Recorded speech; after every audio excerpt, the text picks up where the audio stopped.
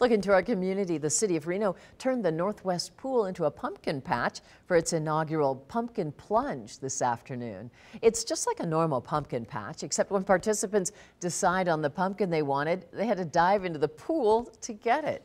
People who went told us the city's efforts to host one-of-a-kind events like this are not taken for granted.